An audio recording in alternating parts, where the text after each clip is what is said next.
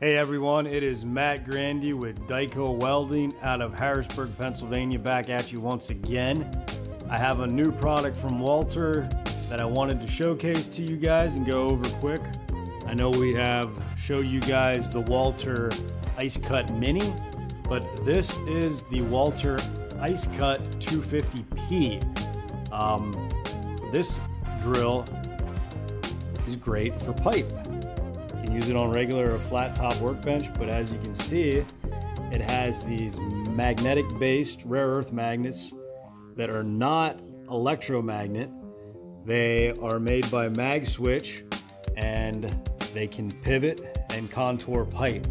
So you not only can you use them on your workbench, but you can also use them on pipe.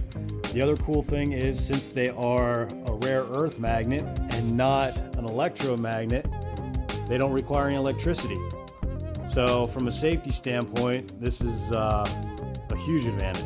So a couple of points that I just wanted to hit and make you guys aware of are, this machine is actually a 2-speed machine. So it has a high and low range in the gearbox. Right here on the side, you see the up and down right there. You can change from high, obviously, is up, and low is on the bottom. You can range from anywhere from 100 RPMs to 500 RPMs. And you might ask, why do I need different speeds? Different hardness and material require different speeds to cut or drill through.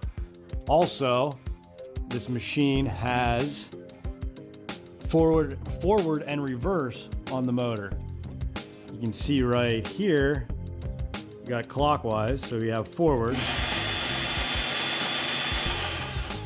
and we have counterclockwise. And you might ask yourself, why do I need that? Well, the advantage of having that is you could actually use this machine to tap. So if you drill a hole and you can power tap something, you can run it in and run it back out. So that's another huge advantage. This machine is, the motor up here is a 15 amp motor, so plenty of beef there. You can run up to a 2.5 inch diameter bit, and they have a 2-piece bit that you can actually you can plunge 3 inches thick. So it has the 15 amp motor to turn that, which it's quite capable of doing. Total weight on this guy is about 40 pounds. It's a little on the heavy side. A lot of it, I think, is because of the rare earth magnets. They're a little bit heavy, but 40 pounds is really not that much compared to some of these other bigger mag-based drills out there. So what else do we got? As you can see, it has a coolant tank on it, which is integrated right into the cutting head. Has a nice handle on the back. All right. You can pop that chuck out and put a standard chuck in there and run up to a half inch drill bit. Once you go a half inch, a lot of them start to step anyway, so a half inch shank. There are no exposed wires. They're all internal. You can see them coming out of the back of the machine right there. But what that leads, a lot of times they catch, snag, whatever on stuff. So long story short, if you guys want to check this out and want to see this or want to see a demonstration, reach out to us.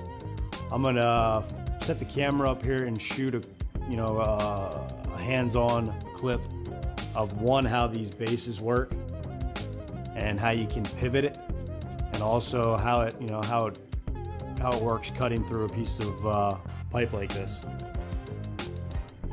Some heavy wall pipe right there. So, and once again, Walter also sells their cutters. This is one of their annular cutters. This is a carbide tip cutter from them, and it is a quality carbide cutter. Quality carbide cutter, I like that. Anyway, all right, let's shoot some actual shots of me using this. Okay guys, what I want to show you is basically how easy these magnets are to use. Each magnet operates individually. You have an on and off switch. On the side here, you have a release tab, which is the silver one here. And you can push that in, turn that lever, and that magnet is now off. So if I want to pivot this to clean out the bird nest, to check my hole, you know, this drill will hang just like this. My pipe's not too secure on the bench, so I don't want to let it go. I have one clamp on the other end. So to put it back up, simply set her down. This handle turns clockwise, and it is locked in fully 100%. So that's that. They're on and off. It's nice to be able to, it's easy to use, simple to use.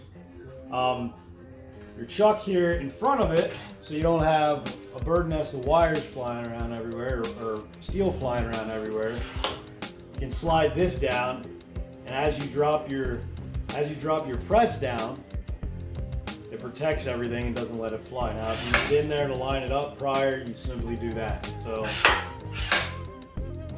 I'm gonna let this up for demonstration purposes, just so you guys can see what's going on here. On the side here, which I think I showed you before, there's a high and low setting. Since this is just a mild steel pipe, I'm going to run on the higher side of the RPMs. I don't need any cutting fluid right now because, one, I'm using a carbide cutter. It doesn't hurt, but a carbide cutter is quite capable of not taking on any damage and cutting mild steel. So I don't need any fluid. On the upper side of this motor is just a dial, and this will give you your RPMs. This is your gearbox on the side here, but this is your RPMs up here. So let's turn this on. I'm going to turn it on so it spins to the right, obviously, because I'm cutting.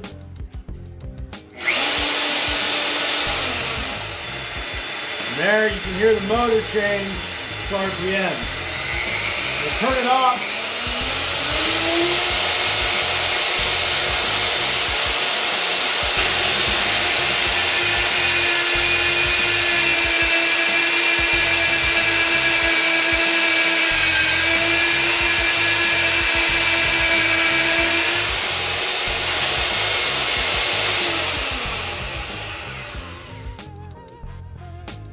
That's that. I was looking for the slug. Oh, there's the slug. And the slug, it's cool to the touch. That is the Walter IceCut 250P.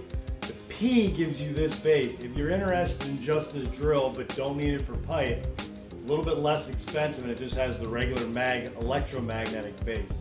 So one other thing that I forgot to mention was on the back side. On the back side here, while you're drilling, just like if you check out the IceCut mini video that we made, there is an amp load meter. So you want it to maintain green LEDs. If you get into yellow, it's telling you to back off. If you stay into red too long, it'll actually shut the motor down as a protective measure. So just to show you that real quick.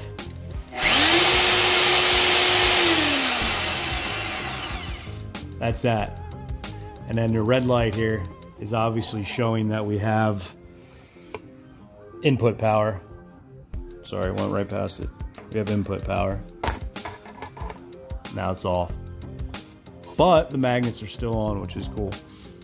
So, comes in a nice carrying case. Comes with, like I said, the regular arbor, or the regular chuck to run a standard twist drill bit. Comes with a safety strap, Allen wrenches, everything you need to get started. You just have to determine what cutters you want to use, whether you want to use carbide, high-speed tool steel.